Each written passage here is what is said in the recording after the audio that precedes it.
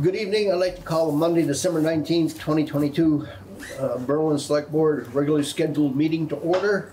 With us are Flo Smith to my left, Joe Staub to my right. I'm Brad Town. And with us also is Vince Conti, our town administrator, and Diane Isabel, our town treasurer. Additions or changes to the agenda? Yes, we have to finish the business with the Maplewood liquor and tobacco license. We did not approve that at the last meeting when we discussed it. It somehow slipped through. And we have a request to move the listers to second on the agenda. They Okay. have some travel to do tonight. Yep.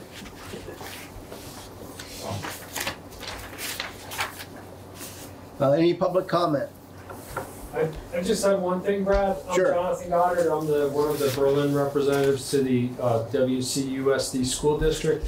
And I was just requesting that the town mail out the school district ballots along with the other town ballots for town meeting day in March. I don't know if the select board has already gotten a letter to that effect, but I believe the school district was going to send a letter requesting that the town mail out ballots to all the eligible voters in Berlin. And we're doing that in all the towns for the school district as well. Yeah. So that's all. We were going to discuss that later. That is on the agenda for tonight, as a matter of fact. Oh, okay. Yeah. Very good. Rachel put it on the agenda. So. I've got kids coming in on the train, so I didn't know whether I'd be able to wait that long or not. So Yeah. I'll wait a bit. Thank you. I take it that you're in favor of that. I am in favor of that. Yes. Thank you. Any other public comment? Hilltop meeting request to the board. Good evening, folks. My name is Phil Zallinger. Our office, I'm here on behalf of Durga Inc., which is the owner of the Hilltop. Our firm has represented Durga since they acquired the property from the LeGue family some decades ago, a number of decades. I'm here to question the select board as to whether the select board would be interested in entertaining a discussion with Durga that might lead to opening up more rooms at the Hilltop. When you say opening up more rooms at the Hilltop, for what? I paused to bring the pause. There are presently 80 rooms available at the Hilltop. I believe 60 are occupied by folks who are staying there under the guise of vouchers issued by the state of Vermont, Department of Families and Children. And that leaves 20 vacant rooms. We understand that the state of Vermont has put a lid on assigning those rooms to other people who have vouchers by reason of disappointment or negative impact or feedback from the town of Berlin to the state authorities. We're wondering if there's any kind of a discussion we could enter into in which Durga might facilitate security purposes, security efforts by the town of Berlin at the Hilltop in return for opening up some of those rooms. There's a demonstrated need and demand for those rooms. I think Rick DeAngelis could testify to that. And Durga is well aware of the difficulties that have arisen. They've been dealing with the town and the town's force for some time in an effort to get a handle on it. But we'd like to explore whether the town's interested in a discussion about there being a further contribution from the property owner to the town to offset some of the security expenses the town incurs. We're not going to make a proposal unless the town select board's interested in hearing a proposal. Chief? Questions? Yeah, how many calls are you getting a week over there? Last I checked, which was on Thursday or Friday, we had from October 1st to Friday, December 15th, approximately 83, 84 calls, somewhere in that neighborhood. So we're still getting a significant amount of calls. What is more concerning to me is this consistent information we're receiving from residents and sometimes the staff of the Hilltop that they're being discouraged from contacting the police when they need them. A few weeks ago, when I met with the owners, I was told that this was an outright rumor, misinformation, not accurate. But when I spoke to the chief down in Rutland, he was saying that they were hearing exactly the same thing from the guests down there. Same pattern of type of behavior from that hotel as well. Okay. So it's not only that we're dealing with whatever problems happen at the hotel, which you would expect in an increase in population, some people facing substance use issues and mental health issues. But it's also a pattern, I feel, from the ownership that's being somewhat obstructive and doing more over there, being more proactive over there. Okay. Flo, anything? Looking How, for a consensus here. I mean, I know that we've had discussions in the past and there was the concern in terms of the amount of time, the effort, the impact on you and your staff. About how many, so in terms of the discussion tonight, how many rooms would you say are a result of those 83 to 84 calls? Do you see it's repeat It's offenders always or across the board? A small number of people that are causing the majority of the problems. Really, it's not representative of the majority of people. Okay, okay. But the more people you have there, the more problems you have there. It's simple math. I would say overall, in terms of my own take, is to take it under advisement, to have an opportunity to talk with all board members and look at everything thoroughly. But Joe?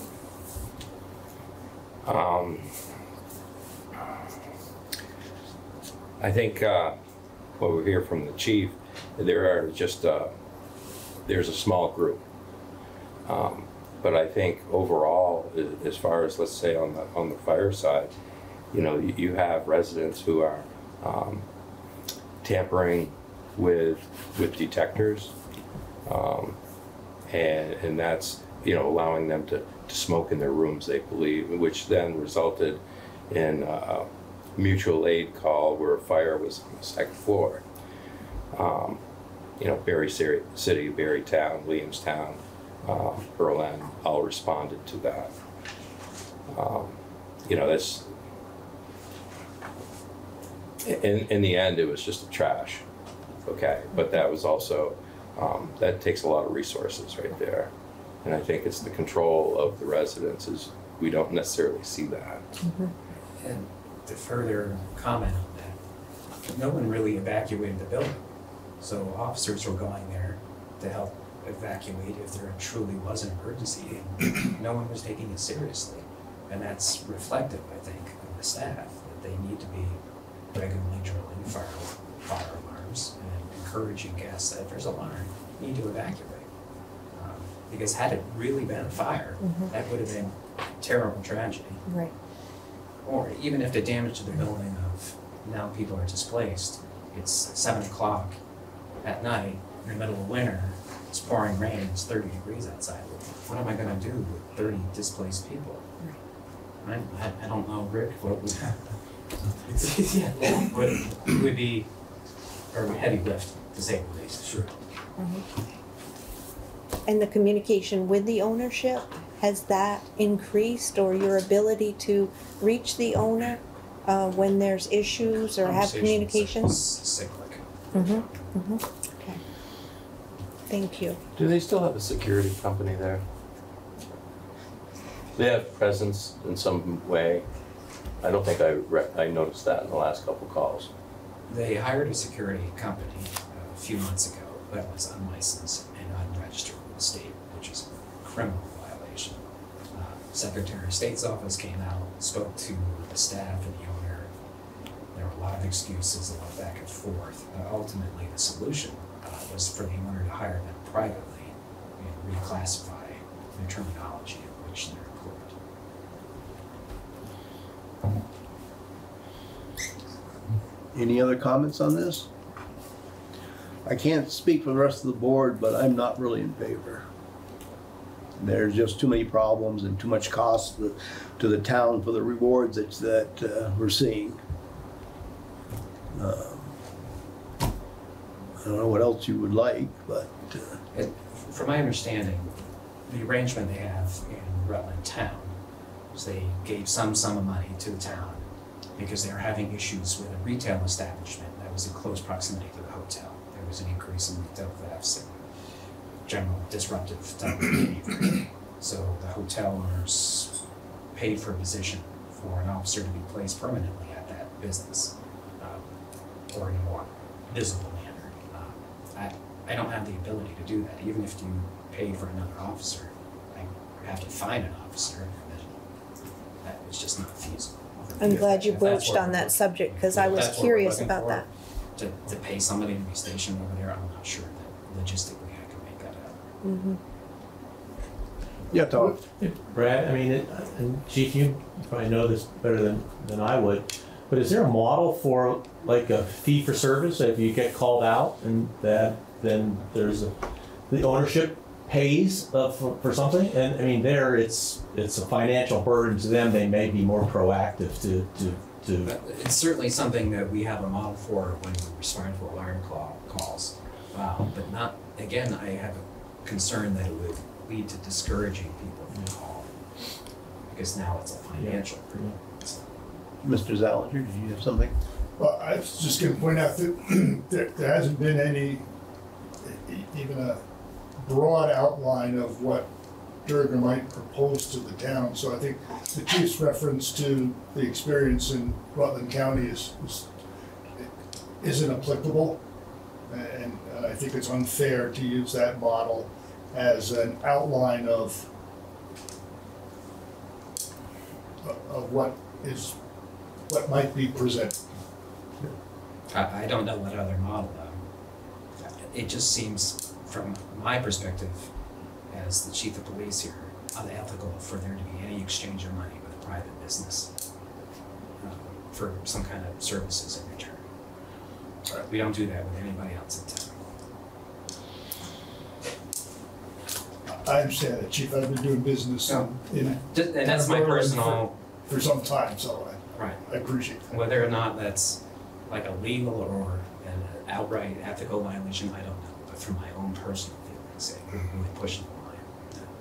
Well, the model is something I'd never seen, and I guess I'm old enough to remember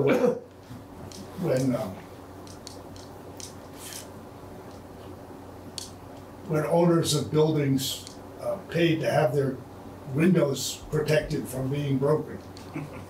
Yes, I don't want to go down that path. If you know what I mean. The two guys at the corner said, "Hey, we'll protect your windows from getting broken." You know what I mean? Wink, wink.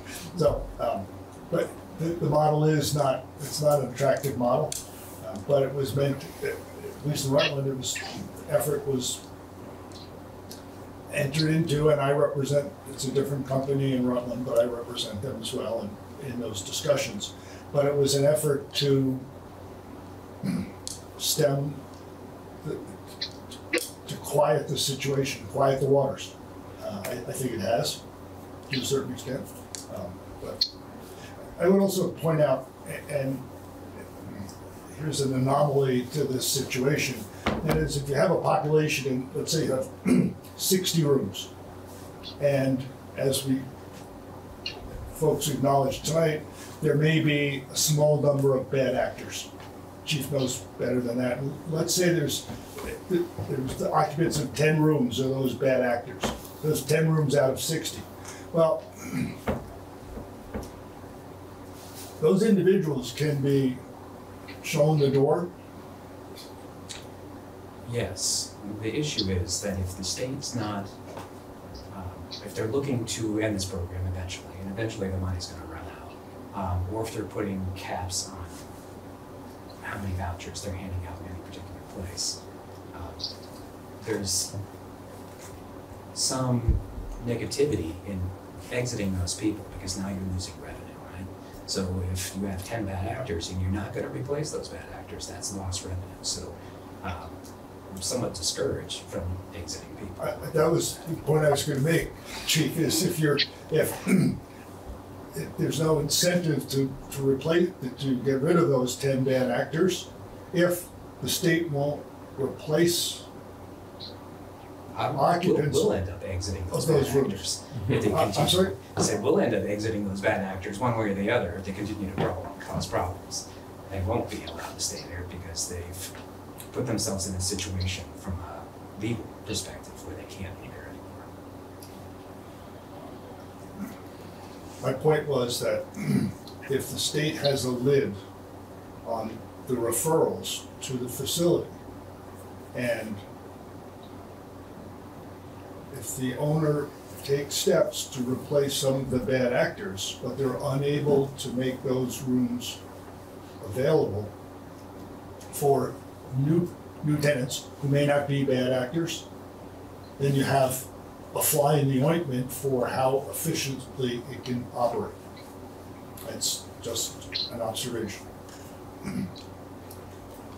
This is not an easy situation, not from anybody's perspective. We understand. Point taken. Thank you. I'm, Just to point out, Mr. Chair, Mr. Sawyer has joined us. okay. Any insights on this, Dave?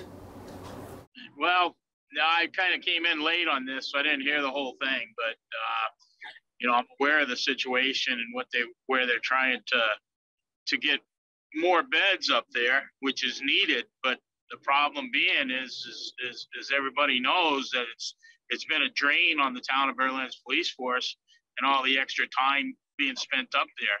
I just don't think that personally that they have enough. They're just too much willy-nilly free roaming when they give these people these vouchers up there, and it's not all of them, but the ones that are creating the problem are creating a problem big enough that it draws attention to the whole place. May I make a comment, Chair? Sure. Hi, I'm Rick DeAngelis. I'm the director of the Good Samaritan Haven, and I don't work for the ownership. We have services at the Hilltop, but we're paid by the state of Vermont. And I'm surprised by the number of police calls, quite frankly, because we were up there at the beginning of COVID for a year and a half. And then we left for about a year, and then we came back again because we felt that we had something to offer and could help the residents. Our perception is that it's much better there than it was previously. And it's a calmer environment, it's a more productive environment. We're getting more people out and into housing and stuff like that. And we feel like we have a better working relationship with the ownership right now, quite frankly, than we ever did before.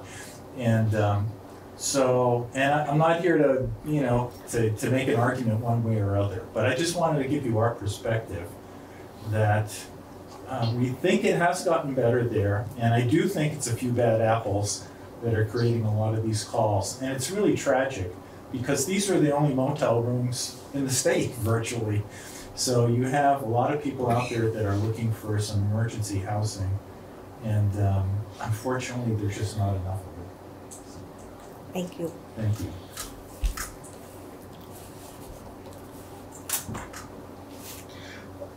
Again. Floor, I'd like to say, no. Go ahead, Dave.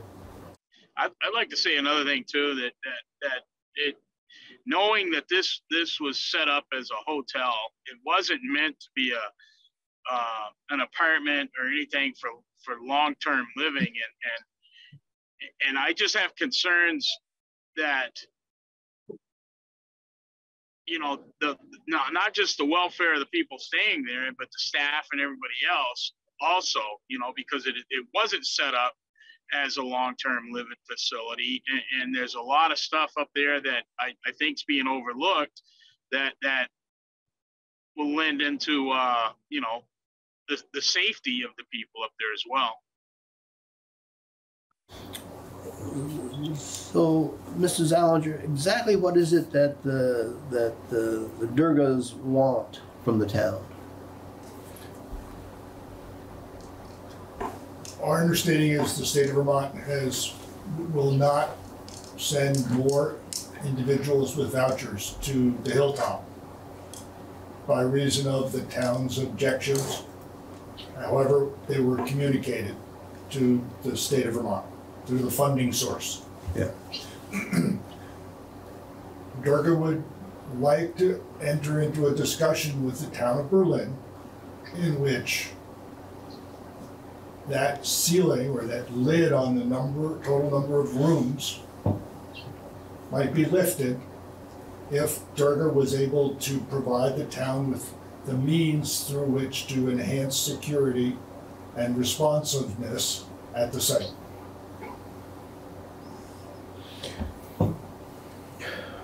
The thing I'm thinking of here is if the cap on the state-funded residents, they still can rent to travelers the other 20 rooms. Am I correct?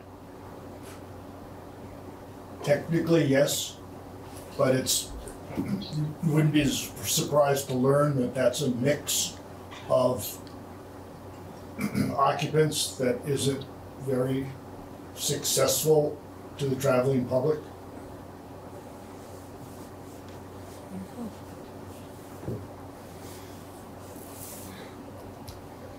In other words, the use of the other 60 rooms for the voucher purposes pretty much precludes the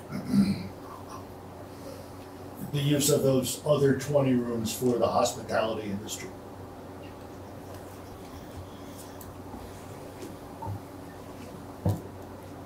So, question, you're saying the state won't send any more residents with vouchers there? And that's because we've already hit our ceiling, right? No, No, they won't send them anyway. because I've repeatedly shared some of my concerns over the last year. Okay. They've kind of suspended adding any additional vouchers over that. You know, one of the other things, and we don't really talk about a whole lot, is all the EMS calls. I don't necessarily think we're gonna see it, you know, tomorrow, but the next contract, with the increase of the calls that EMS has gone there, the town will see an increase in that contract, and not just because of inflation.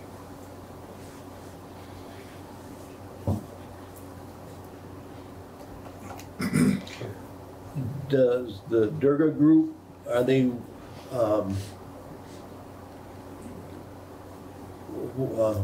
trying to think how to phrase this, why weren't they here to express their desires to have that increased? It was my advice to them that I attend, and I wasn't sure how many members of the select board would be here, but it was my opinion that it would be better to learn first from the select board if they wanted to have that discussion, rather than put you on the spot and start the discussion without any preliminary assurances of your interest in pursuing. And that's, it's not my first select board appearance, and I just know how select boards like to work, and they don't like to be surprised. They like to be able to think about things before you undertake them. That's just the way governance works, and it was my recommendation that they not attend and not spill over into evidence and assurances and reassurances and their characterization of what's transpired and what's going to transpire. That's all evidence that you'd have to hear later. But I want to make sure you are willing to hear the evidence first.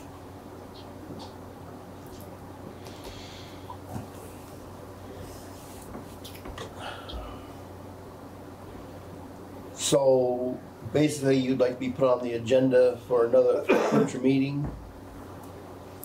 If the select board were interested in considering it, yes. Okay. Have a motion on this? Anything else, Dave? I'm just, the number of residents up there now and vouchers up at there now seem to be, what is that number? 60. 60. It seems that over in the past that there was a number that seemed to be manageable where our calls went down at on the police side of it. And I thought that number was somewhere around 50 and we're at 60 now. Have our calls gone up here in the last, since it's got to that 60 number? Not significantly, no.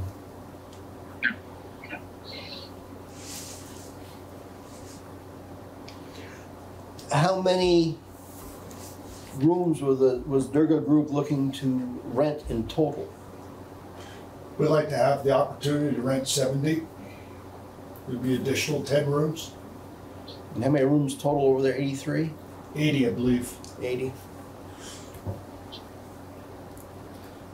And with the opportunity that if we were able to take affirmative action with some of the bad actors, for want of another characterization, that we would be able to replace those folks so that, you see, I don't know, the chief made his voice heard at the sources of funding, and I'm not sure how the ceiling works, how it was expressed, what the assurances are. I'm not sure the select board knows. But for some reason, there are no, even if we lose an occupant, we're not able to replace them because the way the state operates their funding source of vouchers, they put a hold on it and the hold stays there, regardless of what the census becomes. So for example, if there are 10 bad actors and we took steps to remove them and successfully remove them, there's no mechanism by which Durga can approach the state and say we have 10 vacancies that we created by replacing bad actors. Could we have 10 more voucher clients? There's no formula for that to operate and act and actively be initiated. I mean, just to say that we're gonna give the green light to free up 70 rooms. Those rooms necessarily are not gonna be single occupancy rooms. So that's something to consider as well. Good point. The hotel owners are doing this for profit, correct? This is not a non-profit. I'm sorry? A hotel is a profit business, right? It's not like the Good Samaritan where it's a non-profit business. We're talking about somebody's bottom line.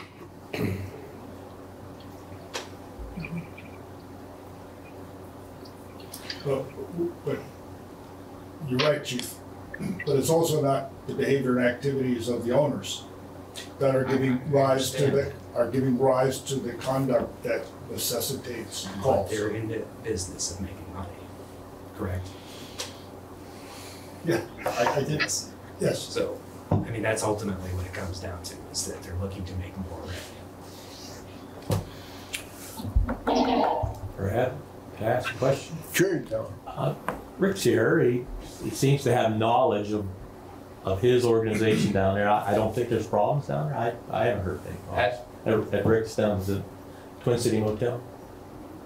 I'm just saying. Mr. DeVangelis is in a completely different situation. I understand it. Yeah, and there aren't, occasionally there's problems, and we cooperatively address them. What are they doing that they're not doing? That's the question. I mean, I'm just trying to They have a little more freedom to exit people who are problematic. There's no obligation for them to stay here. If day one they show up and cause problems. Is the ownership of Hilltop present on a consistent basis? Or At the building? Mm-hmm. I don't know.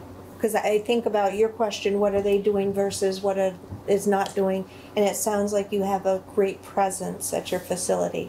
I'm just wondering what the presence is of the ownership at Hilltop, and if maybe an additional presence on the I think part that's of what ownership. Rexford is doing, is Mhm. they do provide quite a bit of support, which I think is helpful. But the bottom line is getting people out of there, Right. and moved on to some kind of more permanent housing. Which sounds like you're successful It's at doing different right now. structurally.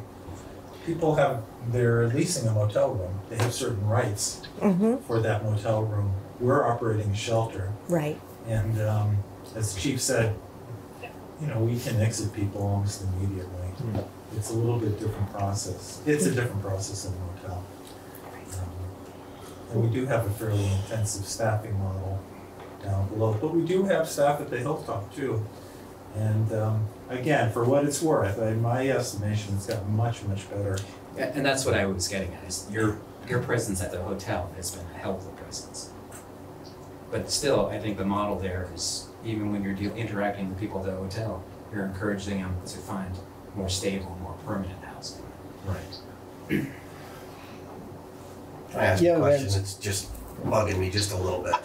We had a pretty good conversation here, but I just, for my own education and whatnot, I get the feeling that we're missing a player in this. The elephant in the room that we're not talking about is, right, there's the Hilltop, there's the town, and there's the state program, right? And that's part of the issue of what keeps coming up that we keep talking about. I think my opinion as a resident, I'll go that route. My opinion as a resident is that the state should be in this conversation. They're a key player in this as well. I mean, it shouldn't all be on the town's shoulders, it shouldn't all be on the hotel's shoulders, right? There's a key player here that's not in the conversation. And I would add that we need help. It's very obvious, there's just been such a tremendous. In my mind, I should say. Yes, I think you said it really well, Vince, that the help is needed. We need all players on board, state included, in my opinion.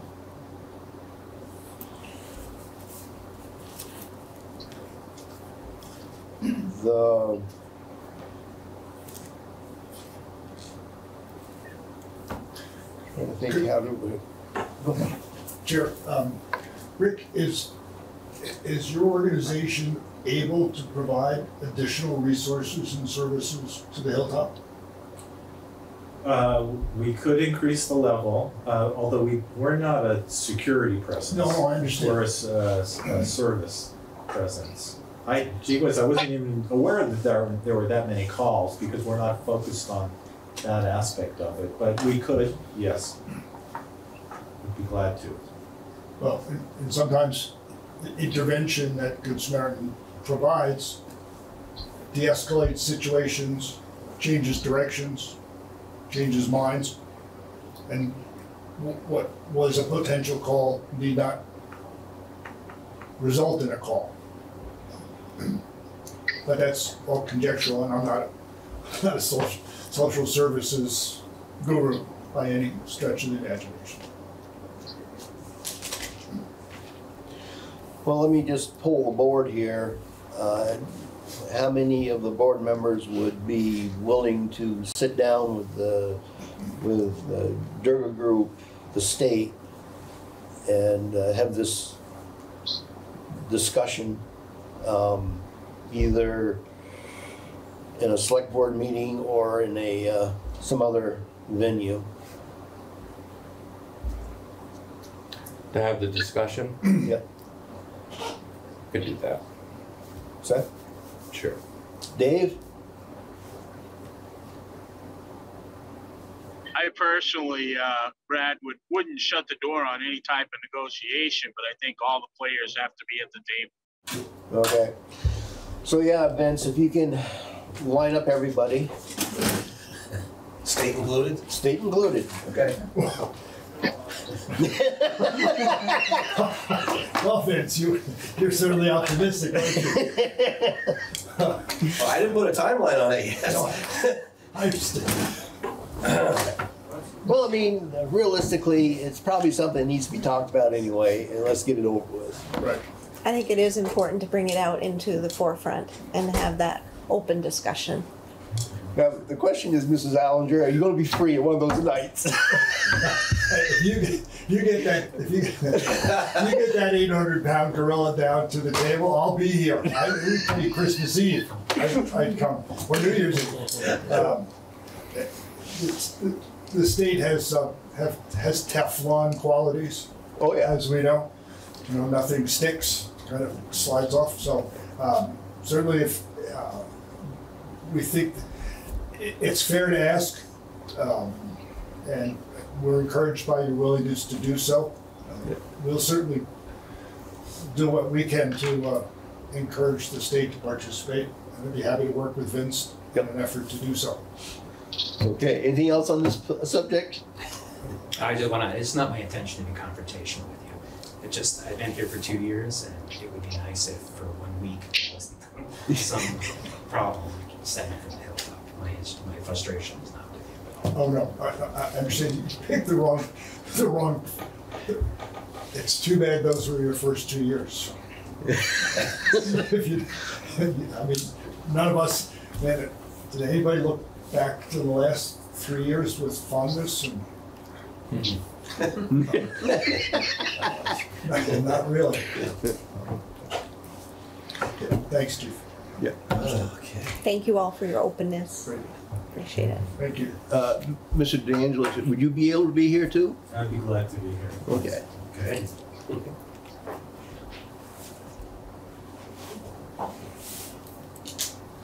So I'll reach out to you, Mr. Downinger, to get some ideas on the right people to start contacting at the state, is to poke the bear a little bit. You can help me with that. Well, He knows where the bear table, lives. I'm not sure. Yeah. I can give you the right email. He knows their number. Yes. Okay, thank you everybody for being here on this one. Thank you. Public Works Board meeting budget review. Tom? Thanks for having me again. Just share some documents. Some of it I've already shared with you in the past.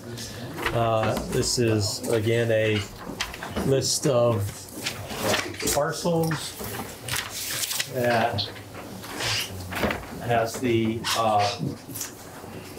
total grand list of the town of Berlin of $507 million. The total number of parcels in the town is 1,489. I've asked staff here to give me the value of the parcels that are connected to water and sewer. And the number of parcels in water sewer are 369. And the grand list value of those parcels are $293,523,000. The 369 represents 25% of the parcels in the town. The 293 million represents 58% of the tax base. So the Public Works Board has a lot on its plate, as you folks know. The town center, they put in a $2.5 million wastewater project to service the town center.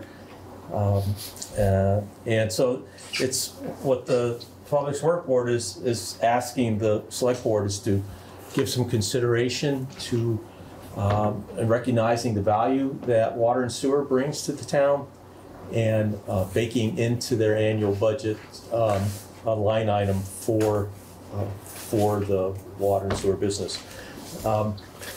So the recently the Central Vermont Regional Economic Development Corporation and Central Vermont Regional Planning Commission solicited proposals from every town in the Central Vermont area, and they reviewed. They were going to select 10 projects in those towns to go to a state level for further funding consideration.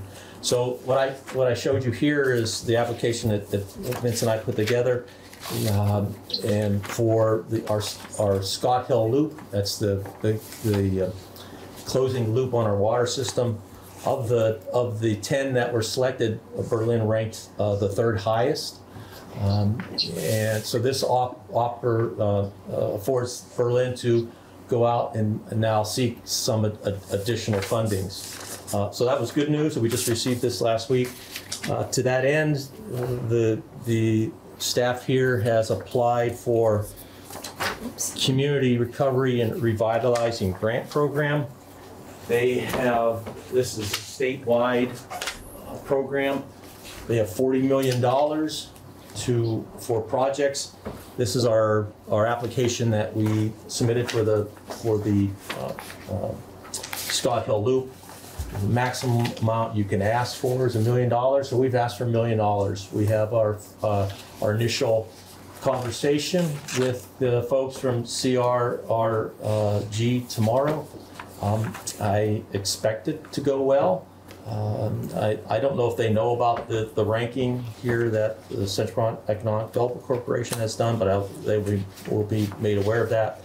So we're looking for some grant opportunity here. The Public Works Board is also applying for a $50,000 grant from the Drinking Water State Revolving Loan Fund that will allow us to do the engineering and final design of that loop. So this is just one of many projects that are going to come to the town in the relatively near future. The Public Works Board has taken an asset management plan study for their wastewater side of the business. You likely know that the pump station on Route 302, that 100% of the town of Berlin's collected wastewater goes to that central pump station and is pumped to Vermont. That pump station was built in 1985. You know, it is going to be this asset management plan. I haven't seen it yet, but all indications are that we need to be looking at doing some sort of upgrade and maybe replacement of that plant. I think the first time that pump station got put in was probably with federal dollars, paid a good bit of it. There are no federal dollars today, right? And so that's a couple projects here. I know you folks are looking at a capital improvement plan. I really encourage you to put some meat on those bones. Capital improvement plan may hurt budgetarily for the first year, but once you get that baked into your budget, it's there, right? And so I just want to show you the proactiveness that the Public Works Board is doing. We're not asking for willy-nilly dollars, but we would suggest today a $60,000 annual line item for the Public Works to have them move forward with their programs. $60,000 a year is roughly, at today's interest rates, about $1 million a year of $1 million of debt service. So it's, again, $1 million is not a significant amount of dollars when we're talking about pump stations and pipes and stuff, especially post-COVID. But it's a start, and I think it would show the Public Works Board that the town is behind their efforts. I personally think the Public Works Board has done yeoman's work here in the last 10 years and brought a lot of value to the town of Berlin. So I'll take any questions. We've got a lot of good stuff going on, but again, I do really encourage you. And before I leave, I do encourage you to look at baking some capital improvement into your budgets. What could help the Public Works Board immediately is some revisions to their water ordinance that we'd like the Select Board to consider. First one is that because right now on the water system, if you build a new building, you're not required to connect to the water system. We would like that policy to change. And so that's the first one here. Require all construction in a defined service area that uses new or significant potable water to connect to Berlin municipal water. The second one is the water system is in place. When it was put in place, there was existing buildings. There are numerous buildings that opted not to connect to the water system, and that was their right. What we'd like the select board to consider is that those buildings now receive a value from the water system from fire protection standpoint. I don't think anybody can argue that by the town having a water line with hydrants on a road that a building does not get value from the system. And so we would ask the select board to adopt in the water ordinance language, creating a fire protection billing class, that those parcels receiving fire protection from Berlin municipal water but not connected are charged for fire protection. So I think these two things are things you could do, and we'll help write the language to that end. But if we don't want to spend time or treasury developing that language if the select board is opposed to it. But again, I think these are two things that can help defray the cost and spread the cost over additional customer base, which is the idea. So if you have any questions, I'll gladly take questions. If not, thank you for your time. The grants, is that a matching grant of any sort? Which one? The $1 million. The million, they expect you to come up with the balance to do the project. Okay. So it's $1 million. We'd be looking for additional $2 million to get the project done. And then the $50,000. $50,000 is a pure grant. Okay. Yeah. Any other questions for Tom? What's the timeline on both of these? The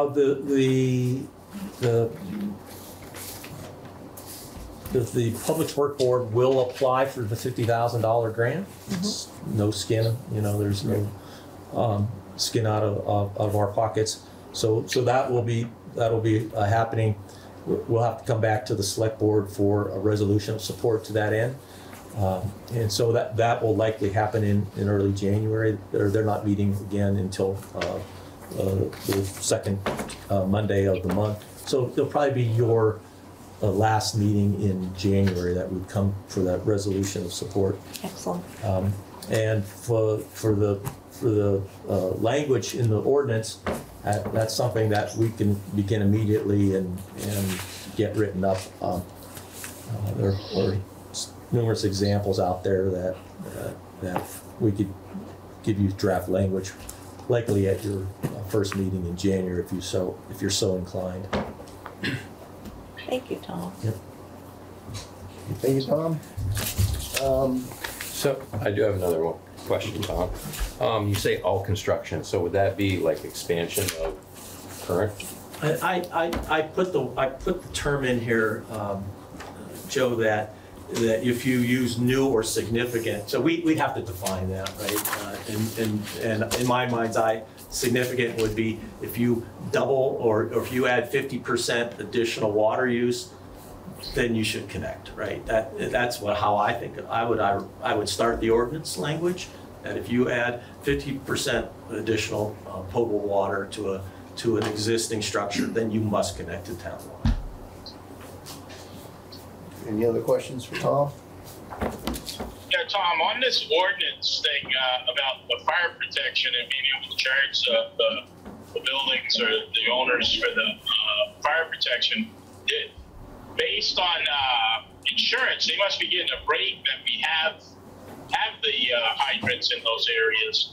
So they're getting insurances? Yeah, I know, Dave, when the town put in the water system, their ISO rating, and Joe could probably speak better to this than I can, but the town's ISO rating, which is insurance,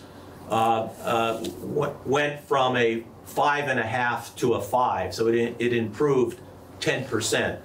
That is somehow correlated to insurance rates. I'm not going to pretend to know the mechanics on how that works, but there's no doubt in my mind that the water system and the hydrant system have added value to many parcels in the town. Okay, any other questions for Tom? Okay, thank you very much, Tom. Thanks for your time. Thank you. Listers review and approval? So every year at this time, we come before you to it's cleaning up the grand list, any errors or omissions that were done during the course of the year. The state says that the select board has to sign off on them so that they know that it's mainly to catch big ones, but we still have to come before you with all the little ones. And there's, usually some personal property and then a few that are real estate related. So, do you want to explain the personal property ones? I can. Okay, we've got, let's see, I think there's 3 personal property ones. The first one is a GNC Holdings Company. The business closed and they didn't tell me, so I sent out a bill, but they'd closed prior to April 1st. So when they got the bill, that's when they called me and said, well, we closed, and they didn't tell me. So that one was $55,900, okay, that they were being billed on. Quadient Leasing, that was a duplicate that I billed them for. They sent me a form saying it was new, and it wasn't. And so I still had the other one from the same location, and I didn't recognize that they were both for the same location. So that one was $12,200. And the last one was a company called Fast, and they had moved to Barrie prior to April 1st, and that was $700. So we're looking at 1/100th of that. So the GNC is like, basically $559. Quadient is $122, and Fast will be $7. This is the basis. So those are the 3 that were personal property. And we had 2 real estate. One was a parcel that was sold to a new owner, and the buyer bought 2 pieces. So when they're contiguous, we will combine them. The value of the second one will be added to the first one. The state only wants to see their name once on the grand list. So I combined them, but I neglected to make the second piece inactive. So a tax bill went out on the second piece, and it was taxed with the first one. So it was a duplicate, and it was a piece of land. It was $58,000 in assessment, which would be $580 as far as taxes go. And the other one we had was a mobile home that was moved out of town that we didn't know about, that it left. And it was right over in Lucky Boardman's little mobile home area. So we sent the bill out to the previous owner. The mobile home had been moved, but Lucky's paying the bill. So it's really, there's no loss in taxes. Right. Well, on that one, I can explain that even further. When this resident had moved his mobile home out, Lucky's moved one in the next day. So they had no way of knowing it. Yeah, that's the same one. Right. Yeah, I don't even think the one he moved in was a new one, because it was an old one. So I think it was the same size. We had no idea that it was switched. Lucky's is paying for this one because he does have a mobile home on that lot. Right. So that one was just like a fluke. Like I said, one went out one day, and the very next day another one was in. And so there, like I said, there isn't any loss of the tax dollars on that one. And those are the only errors and omissions we have for this year. So $688? And I'll know more than that. Well, $1,200 basically. Let's see. 559, 122, 7, and 580. Yeah.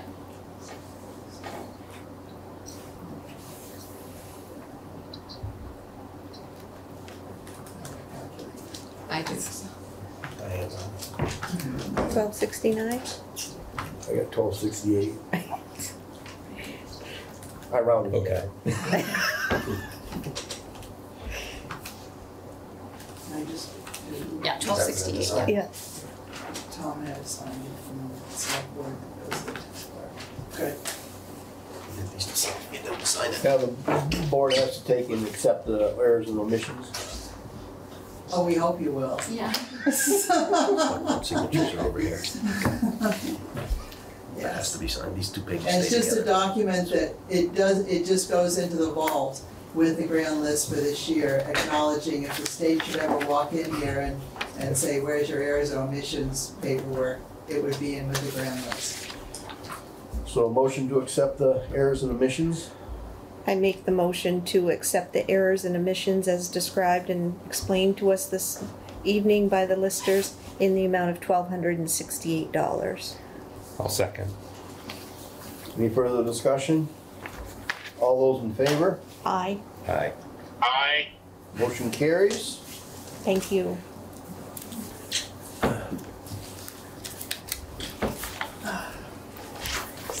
Thank you. See you Wednesday. Have a good evening. Thank you.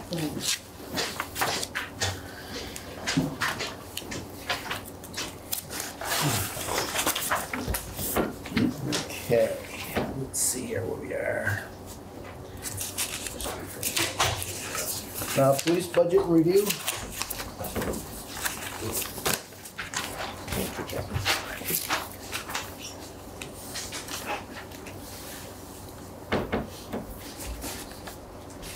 So, real quick in your package, you have two documents. One is specific for the police wages, and the other one is this document, which tells you the details of kind of the breakdown of what changed, what went up, what went down, and what is linked to the new union contract as well. Something went down. Wow. I was, yes, yes. Actually, it did.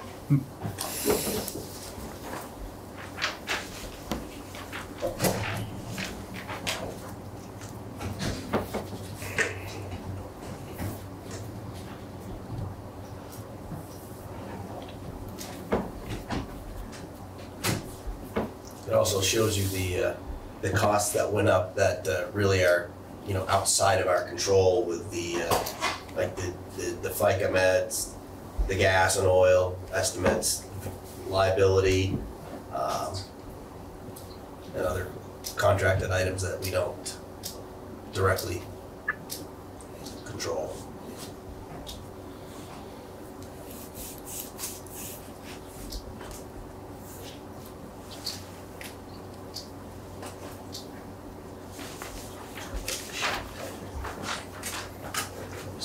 Everything is on this was union contract. That's stuff that we don't understand. Right, exactly.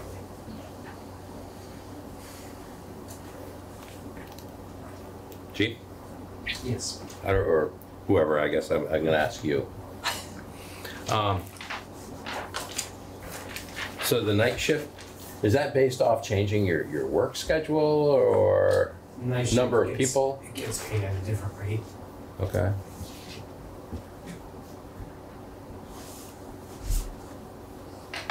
And my question is on the increase in the guns and ammunition, sizable in comparison to the Yes. other 2 years.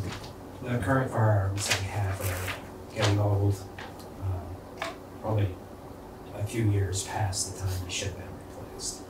So that was factoring in an estimate of what it would cost to replace all the firearms, get new optics on them to better increase accuracy and the accessories that go with them. Thank you.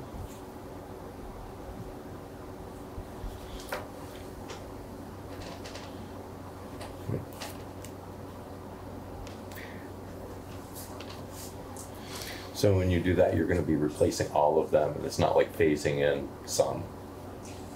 Yeah, it's not really ideal to phase in some, Okay. because we're looking at firearms that would be different caliber. Yeah. Ideally, everybody would be equipped with the same at the same time. Thank you.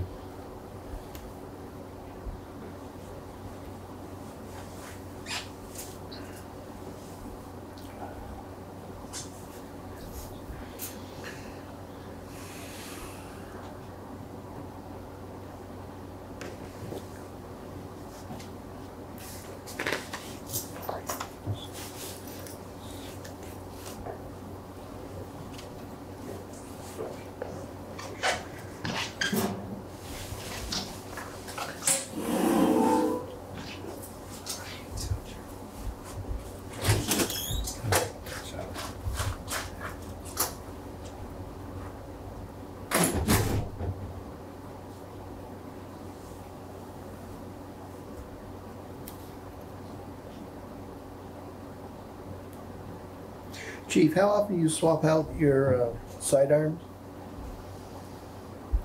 I would say probably once every 10 years is optimal.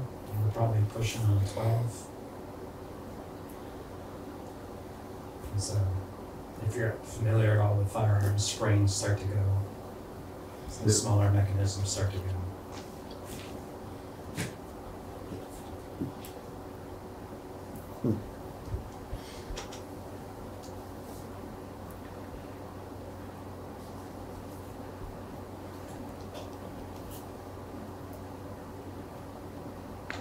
Is the gym membership widely utilized by the officers?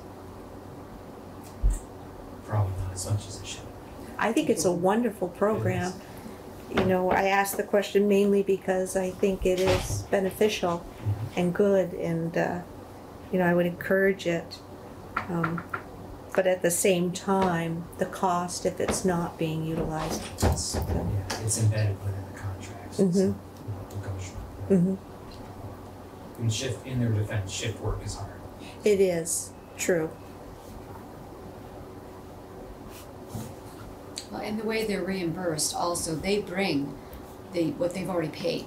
So if they've gone to Planet Fitness, for instance, they'll bring the bill that they've paid and then we reimburse them. Excellent. That's great. Thank you.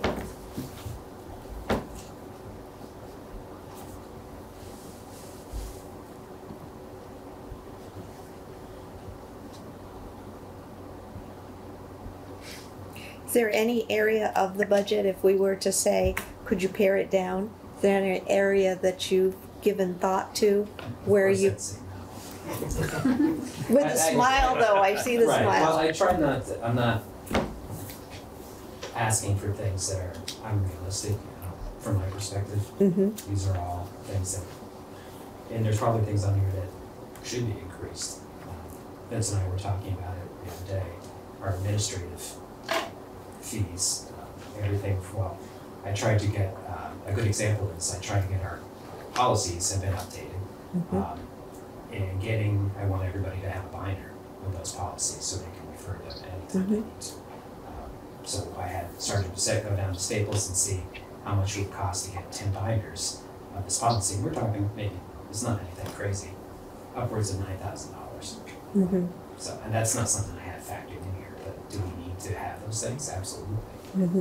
So I'm saying I'm on the conservative side, so I can't really say there's anything on here that I could get rid of. I do notice. Probably push firearms out next year, but we're gonna run into the same problem next year.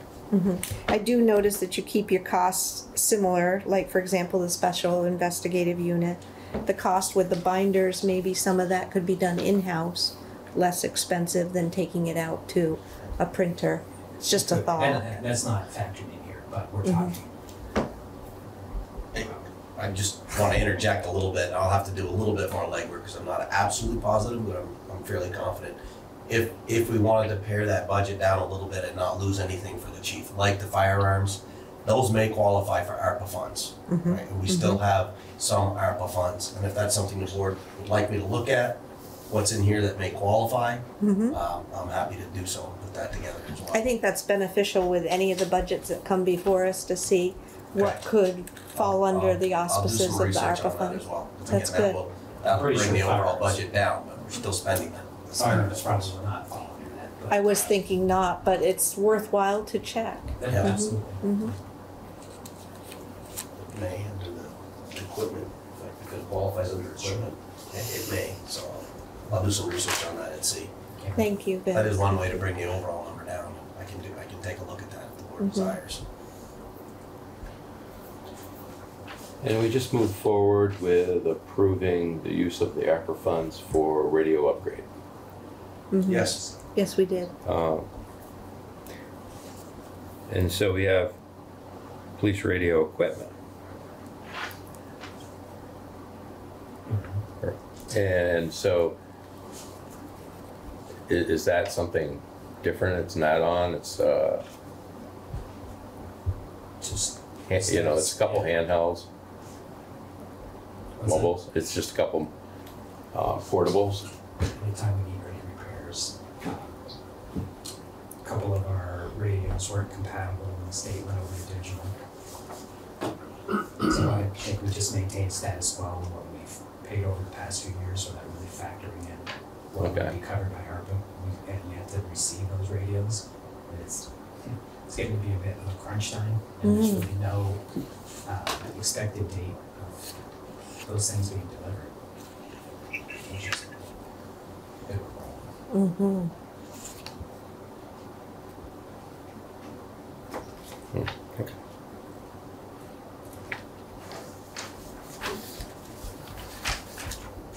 And I see the cost of the uniforms went down sizably. But you also have an allowance. Right, right. It actually went up if you put it together. Yeah, yeah. So to kind of, for me to get a better read at where we're at, so part of the contract is the officers have, I think, a $600 equipment reimbursement allowance now. Some people utilize every penny of it, some people probably not. Mm-hmm. And that's always been under the uniform, under the equipment line. Yeah. So I could really never track how many people are actually utilizing all of those funds and how many weren't. Yeah. So we broke it down a little bit so I can keep track of uniforms I actually order for somebody who needs replacement, or they're newly hired and we have to get them a whole new setup, as opposed to those people who are just putting in as part of their equipment reimbursement. Makes total sense. In the next revision of the budget, I just want to bring this up as well, because he hit it on it a few minutes ago as well. Similar thing's going to happen with administrative costs as well. We've talked to Diane as well. We're setting up another number so that he can track those administrative costs Great. better and see where they are. So some of these numbers will move a little bit. That's But great. That's one of them. You'll see a new category come up under administrative, and it will be a similar. I think that's very beneficial. Outline version of the budget. There are a lot of things that sometimes fall under one category. So it's hard for me to speak intelligently sometimes about what we're spending. Mm-hmm.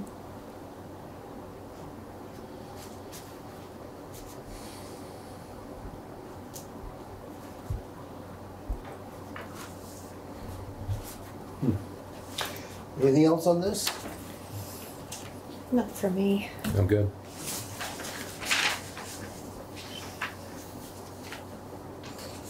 See, when does the budget have to be in? Very soon. Usually January. Yeah, it's, last year I think it was like the 14th of January. But again, we gotta give it time to get in there as well, so. By the second week of January, we have to have it we done. need to really have it wrapped up. Okay.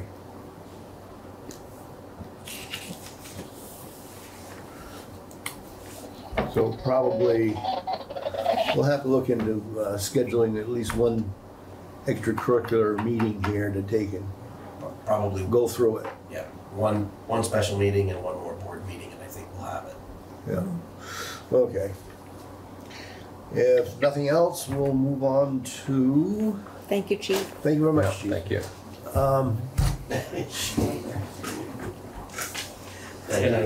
Have a good night. We'll move on to You sure Town can. Clerk's Washington County Unified School District ballot request. Yes. So I think, as you heard earlier, Jonathan's still here with us. yeah, Hanging on. trying. He's hanging on. I know how to sit through a meeting. So the Washington Central School District would like to have all their annual meeting ballots mailed to all active, non-challenged voters in the town. I personally have no objection to that. I do want to keep in mind the Central Vermont Career Center is only sending out ballots by request. And then so we should also consider our municipal ballots, whether we want to mail them to everyone or only by request as well. So keep that in mind. Yeah, it's the same request basically for the Washington County ones as what was done last year as well. And they do reimburse for the costs of printing and mailing. And if they have a cohesive decision from all the towns, I believe they were going to look into having those printed offsite as well. But I don't know the status of the other towns' decisions today.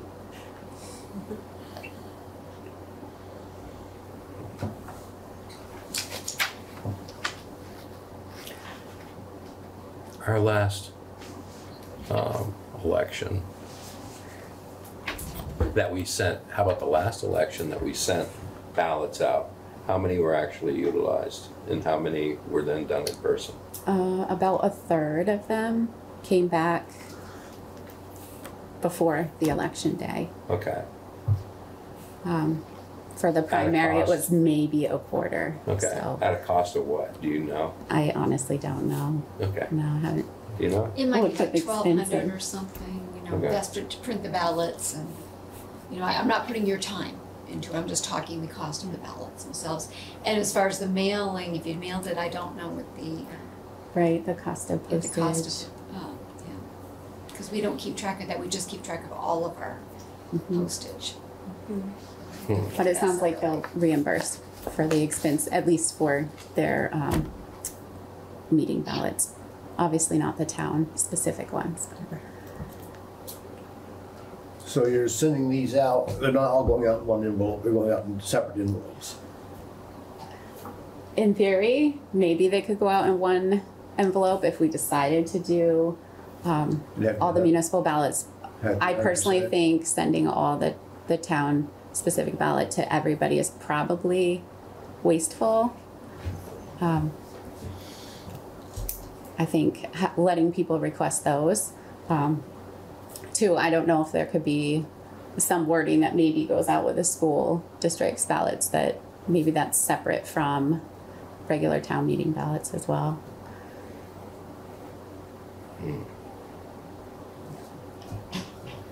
Good point.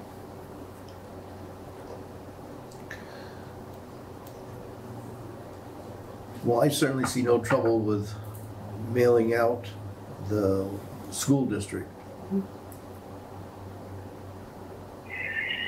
ballots. I mean, it's already in the computer program, right? I can't speak to the computer program, so, but I mean, I know from years prior that, as far as my recollection, that the ballots were mailed as were the town ballots.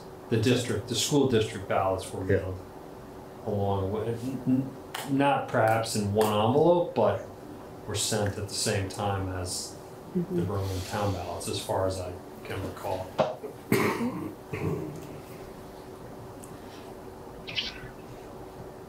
Anything, Dave? No. So we could send out the school ballots and do ours as request, right? Yep. We get reimbursed by the district, For the school. Okay. Those school ones, yeah. you know, short of maybe some time, right? Or we send them all out. Is that kind of the question now? Yeah. And I'm in favor of sending the schools and having the towns be upon request. Yes. Mhm. And I think I an can do inclusion of a note of some sort in with the school to indicate as a reminder for folks to call to request a ballot should they so choose. Do you know if other towns are doing similar communication? No. Yeah, I don't. So were you phrasing that as a motion? I could put that into a motion, let's say. So I make the motion that we move forward with the request to mail the WCUUSD ballots, especially since Rachel's in agreement with that, and to have our town ballots sent upon request. I second that motion. Any further discussion?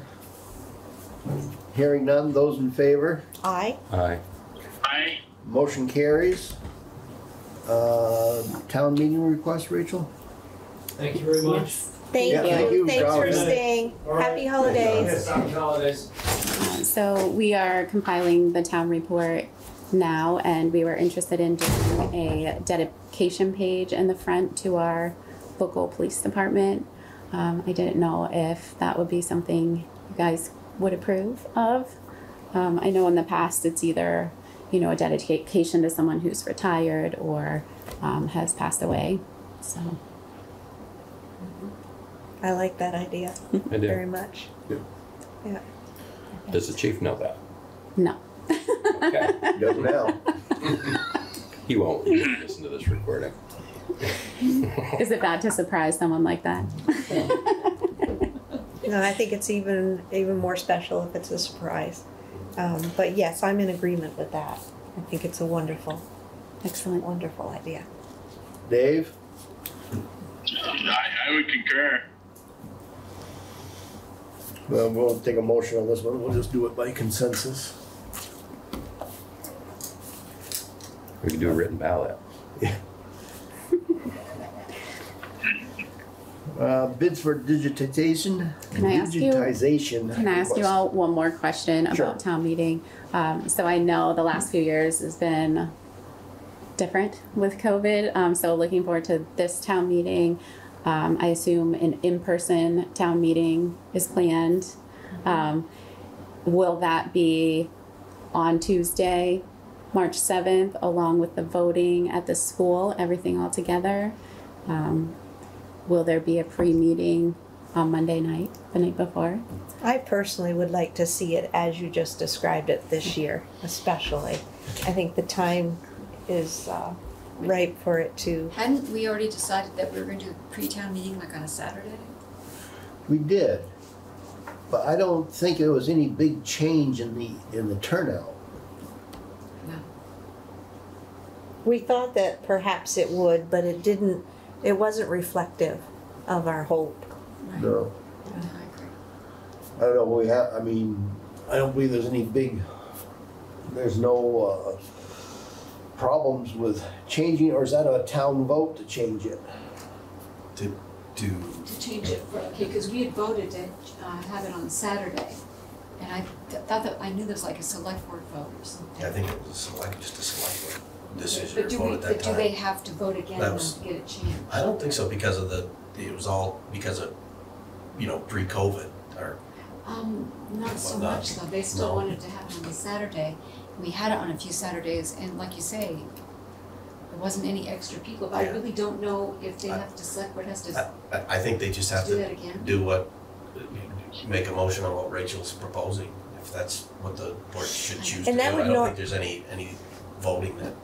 Well, I don't mind entertaining the motion, but I would like the stipulation that upon finding facts on this. Yeah, Yeah. I certainly have to research it and see, but Yeah. I haven't seen anything that leads me to believe otherwise yet. Mhm. Again, I haven't dug deep into it either. Yeah. Right. 'Cause I'm just trying to think, did we have it before the voters? The last, what, must have been back in 2016? Yeah, no, I think it was after that time, but gosh, I really almost think it was. I think we had, the town voted on it. Yeah. To change it to a Saturday, so I Okay. guess, I think what I'll do, if we can look back in the books Absolutely. that we have, you know, the annual documents, the annual books, because it'll say something. So as long as the motion includes finding a fact and other than that, it'll have to be on that Saturday. Your motion? So moved. I didn't say anything close I to, couldn't resist. anything close to a motion on that one. So I make the motion that Vince will research the suggestion regarding town meeting and the meeting prior to, and then we'll go forward with a decision from there. I second that. Any further discussion? All those in favor? Aye. Aye. Motion carries. Okay, bids for your digitization. Yes, okay. So we have been researching numbers and companies for switching to a digital system, scanning our land records and having those available online. So what I'm hoping is that we could use ARPA funds to purchase the system and then to scan and index the records.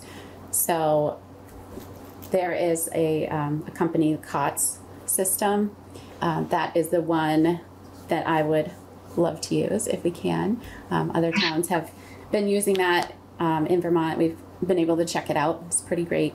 The system itself would be about $7,500 total just to purchase the system to have. That includes a workstation for myself and also public researchers when they come in, and the ability for people to search online. The more expensive part of this project is the scanning and indexing of the records. COTS can do the scanning and indexing for about $61,000. That's for a 40-year look back. The great thing about COT is they could come and scan the land records in our parking lot. So there would be much less disruption to researchers coming in to look for things in the vault. But that comes with a price tag. There is another company, Records Force, who could scan and index the same number of books for $47,000. The only drawback with that is they have to take our books away for about 10 business days. So there would be 2 weeks where we could not have the vault available for research. And where are they located, Rachel? They, you would ask me that. Just curious. They have where done a lot. each are- They're in Maine. They're in Maine, Yeah, okay. and Records Force, Mhm. okay, Maine. Thank you. And so Records Force would give us those digital files and we'd have them and then we would share them with COT, who would upload them to their system. We are waiting on numbers from CoFile. That's a third company that could do scanning and indexing. However, their intention is to use microfilm images for the bulk of the land records we already have, which I don't think would produce a very high quality image to use going forward. Good point.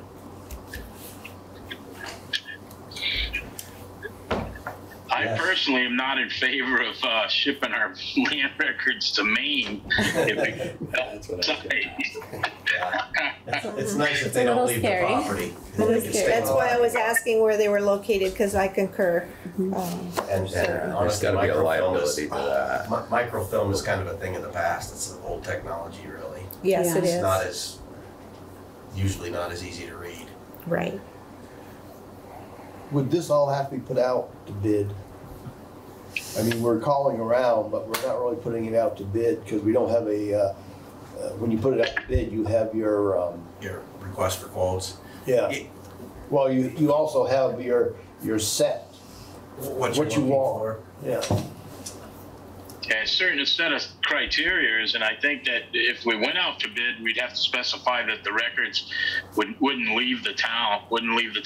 You know. Yeah, I mean, I think it's, to be honest, my opinion, it's semantics at this point because there's only one company that'll meet the requirements that we want. right? And she actually has quotes to digitize the records in general from 3 qualified companies. Well, Didn't heard from the third one yet. yeah, 2. And essentially one of them, if we still have to use COTS to get it in the system anyway. Right. So I think it's just, we have the information, I think. But this will allow the town to be able to function if we have another COVID type situation. Oh, for sure. I mean, it'll be, from an efficiency standpoint, once it's done, it should make a measurable difference. Well, It'll make a huge if I impact. can ask you, Rachel, once we do have this all in place, people don't have to come into the vault, do they? No, they don't have They to. can come over on It's our by choice if they website. want to come in. Yeah. And people can come into the office and not go in the vault and still access through And just use the the computer. system that we'll have in place as well. And payments can go right through the system as well. Yes. Yeah. Yes. Yeah. Online payments can be made, set up to be made as well. How are our fees for that purpose in comparison with other municipalities close in proximity? Our fees for Vault time requesting and stuff. vault and They're not services, huge. not huge. They're small. Yeah, there's not a lot of difference because I think most of those costs are set typically by the state, by statute anyway. There's a list of fees that you can charge for those services. Have somebody wants to speak. Oh, Ms. Leclerc. I am Rosie LeCare and I'm a Berlin resident. I'm also a town clerk who helped train your new town clerk. Thank you, Rosie. She's awesome. Thank you. I just wanted to let you know that as the fees are set by statute, so thank you. Research fees are pretty minimal. It's $4 an hour for vault time. It's $1 a copy for any document that's in the vault. 10 cents a copy for any, like a Lister card or Lister document or something like that. So there isn't any leeway as far as that's concerned. The town where I work does have our records digitized and we are online. The small benefit of that is that researchers that don't want to make the trip from Burlington to the office can go online and they can actually make a purchase online and buy those records. And we still get basically the company gets about half and we get half. So you end up with about $1.50 a page. So you're not losing that revenue that you would be getting anyway. Thank you.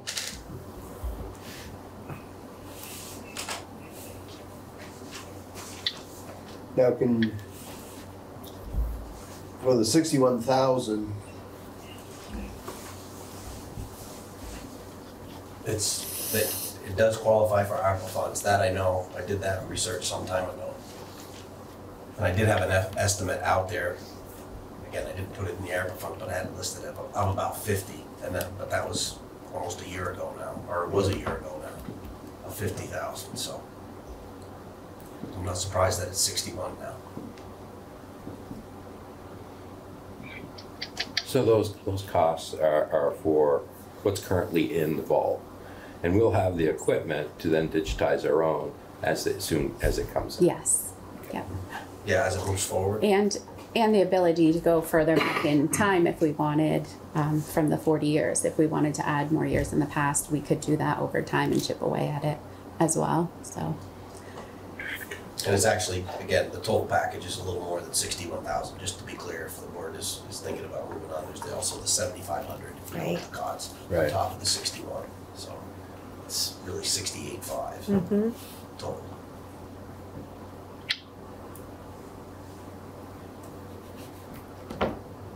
and when do we have to have the ARC funds dedicated? They have to be, they don't have to be spent or obligated by 2024, end of 2024.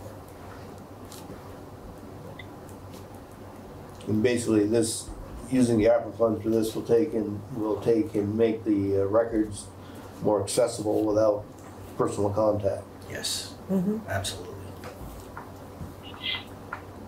Your motion?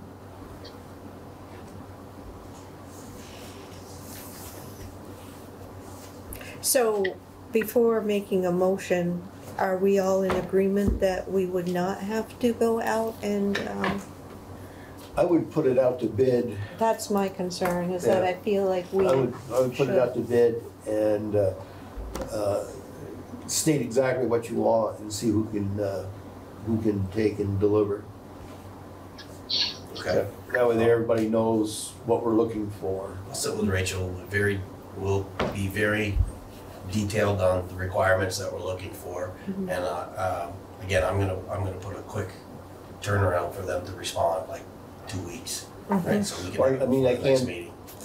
The only thing is I mean, the only thing we're really looking for as far as the details go is have the records not leave the town. And We don't want them to leave, right? And we want the filing system, scanning Yeah. file. All right, there's a specific word, index. Mhm, mhm. We want it Yeah, so scanned and the- indexed. So the 7,500, that's for the hardware and the software to do this? Yes, No, okay. And then, yeah. in training. And we don't, Mhm, absolutely. we want them digital, we don't want microfiche, and so on and so forth. Mhm. It's okay. So we can lay those out, I think, pretty quickly. We can get So- that out. I make the motion that we request Vince to do the research and the bid process for the digitization of the records for the town of Berlin. I'll second that motion. Any further discussion? Thank All you those for in all your favor? efforts. Thank you. Aye. Motion carries. Anything else, Rachel? No, that's it for today. Okay, thank you. Thank you. Thank you. Have a good evening, Rachel. You too. Okay, Vince, the beaver baffles. Okay, beaver baffle. So you'll see this in your package. This explains it all. Basically, it's gonna cost $8,000 to put in 2 beaver baffles, one on Mirror Lake Road and one out here on Crosstown. And this group, the POW, Protect Our Wildlife Vermont, is willing to chip in half the cost of each of the baffles. So they would contribute $4,000 to the $8,000 to have those installed. There are some agreements in here that they are expecting from us for that $4,000 as well at the bottom. Maintain the device per the instructions by the installer, who would be Skip Lyle, who's state approved. Notify him and POW if the device isn't working or needs some maintenance. Don't take the device out or let the beavers be killed without addressing the maintenance problems. If the device malfunctions and there's a issue with the property, flooding, whatever, then the beavers can be killed as a last resort, but we still need to notify POW. And then again, they've got a statement in there. Basically, if we don't live up to that, then they're eligible to get their money back from us. Question, Vince. Yes. Um, I have. Who's gonna be raking the debris? Did we talk to our maintenance crew? Is that who we are expecting to do this? That's what we're expecting to do. Like now. Have we talked to them? Well, yeah. I Okay. mean, it's not much. It's a little bit different. It'll probably be a little more difficult maintenance than going over with the excavator and ripping it out like we do now, right? And it's going to be harder to reach. So it will be a little more difficult. So raking isn't necessarily using a power equipment, we're using hand equipment, sounds like. Probably. Again, don't know the details. I haven't talked to Skip Lyle myself yet to understand fully what that means. Okay. Right, as far as And- maintenance goes. So there's all sorts of things about working over water. Yes, there is. Yeah, Mhm. okay. How much does it cost the crew to go over there to take and do a demolition of a dam? Let's see, the last one they did, if I include the transportation time back and forth, it was probably about 3.5 hours worth of work for 3 of them. To go over, tear it out, to mobilize, over, tear it out, and back. What do they do with the debris they tear out? They find a local landowner that's got a place for them to dump it. And you have, How often are we doing this? We've done it 3 times this year.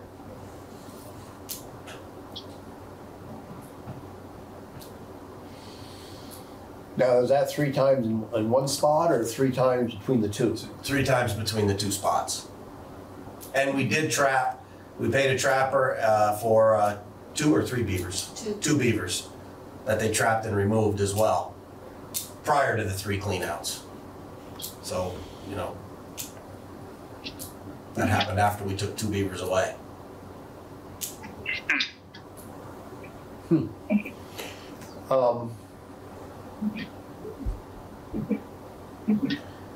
What does Tim figure the per hour rate for the equipment is? Because you got a truck, trailer, excavator, and 3 men. I think we booked the trucks at about $35 an hour each. We booked the excavator, I think is it 65 or 85 then? I thought it was 85. I think it's 85. 85 for the excavator. for how many hours? 3.5 would be the so. That's way cheap too. Yeah. How's that size? Yeah, Thing? Yeah. it is in today's market. It is. Yeah, because what the Excavator like that is like $125 an hour. Yep. And we're more like $60, $65 an hour for the trucks. Trucks. Yep. So that's cheap. I don't know, sometime along we should probably take and look at, call around to a few, construction outfits and just kind of get it, so we have a Upgrade better our idea. costs. Well, not that we're gonna run out the equipment, but just we have a better idea what time value of the Yep. equipment is. Yeah, I know it's gone up. You can go to like the FEMA website. Yeah, there's a lot of places out there where you can find those current Those are costs. federal rates. Yeah. And look at them closely. Some of those are equipment and operator. Yep. Yep. Okay.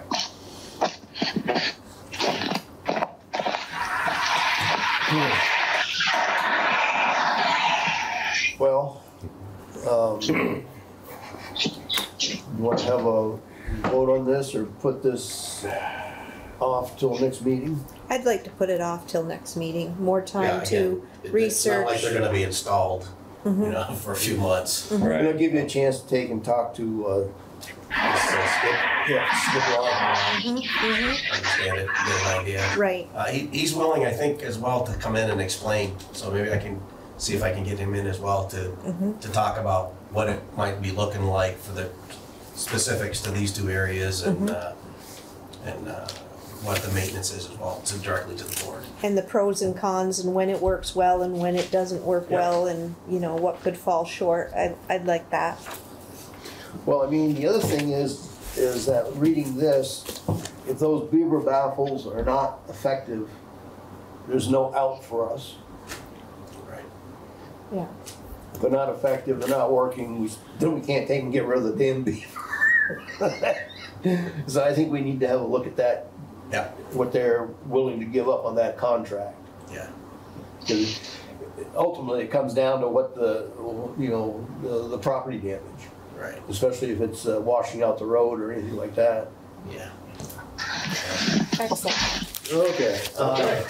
Thank you. Approval of licenses, permits, vouchers, and applications.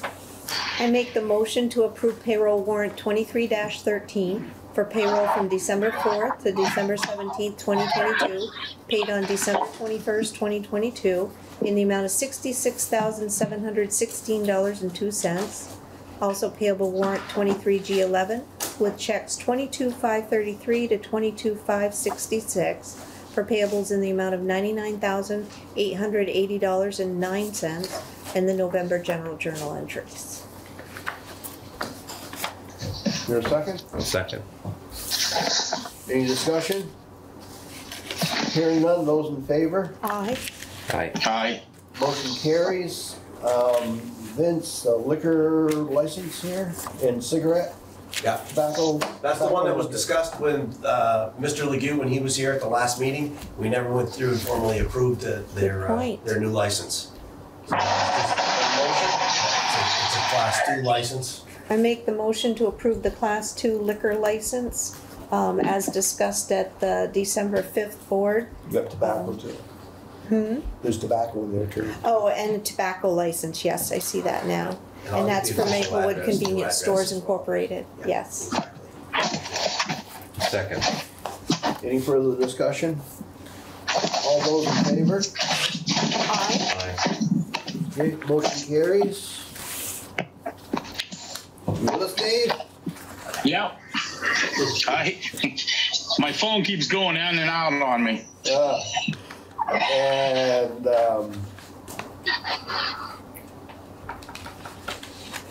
let's see here, approval licenses, permits and vouchers. Approval of the minutes from December 5th. And notwithstanding sounding like a broken record, but I approved them with grammatical changes and additions and some removal of sentence structure and names, and I've made notations, and I'm gonna give that to Vince, and he'll see to it those are made as needed. Comments. Exactly. I make the motion to approve the minutes of December 5th, 2022 with comments. Second. Any further discussion? All those in favor? Aye. Aye. Aye. Motion carries. Roundtable, Dave? No, I don't have anything. Hello? No, thank you though. Joe? Just want to mention again that the Berlin Fire Department has an open position for a town resident to be on the board of directors. That position is approved by the Selectboard. So anyone interested, contact your local selectman.